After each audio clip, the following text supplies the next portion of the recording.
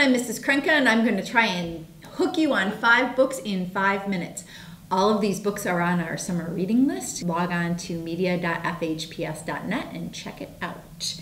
I'm going to start with Ghosts by Raina Telgemeier, and I have to admit that I'm only halfway through this book because every time I know, but every time I go and try and check it out, it's always checked out to someone else, which I think is a good sign. Katrina, the main character in this book, and her family moved to Northern California, where the sea air is going to be better for her sister who has some medical issues.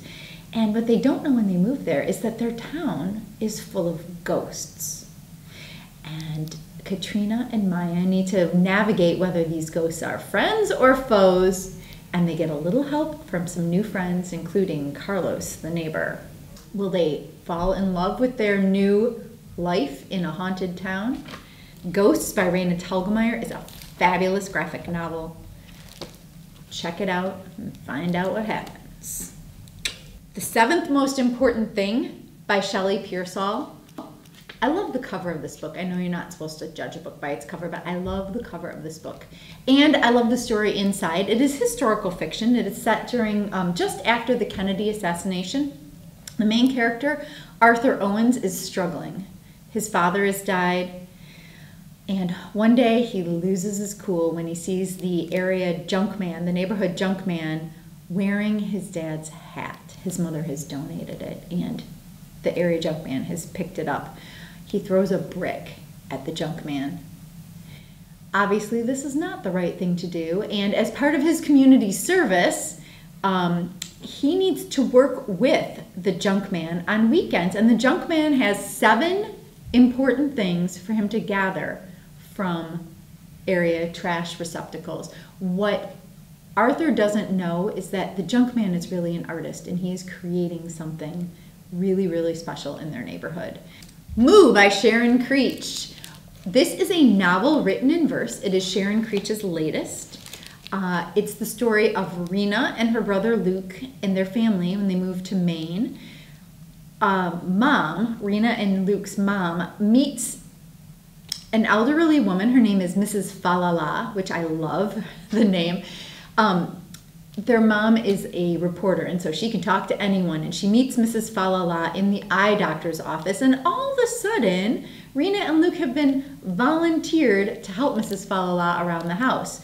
And Mrs. Falala, you notice I like to say her name, has a cow named Zora, a pig named Polly, and a snake named Edna, not to mention many other family members, I guess. One day, Mrs. Falala goes missing.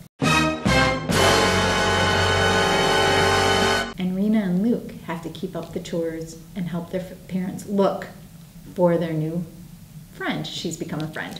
Moo by Sharon Creech, stellar book, novel in verse. Enjoy it. The Girl Who Drank the Moon by Kelly Barnhill. This won the Newbery this year. Fabulous story, a fantasy story by Kelly Barnhill.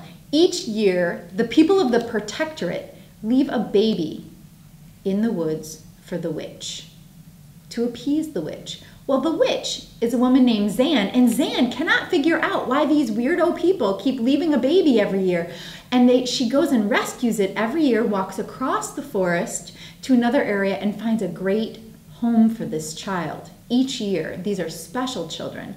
But one year, the baby, Zan feeds the baby moonlight by accident, and the baby then becomes magical, and Zan keeps her and raises her to know the ways of magic. And it is this is adventure, fantasy. It will keep you on the edge of your seat to the very end. The Girl Who Drank the Moon by Kelly Barnhill. Last but not least, a man who I had the pleasure of meeting last year, or this year I guess it was, Scar Island, written by Gemeinhart.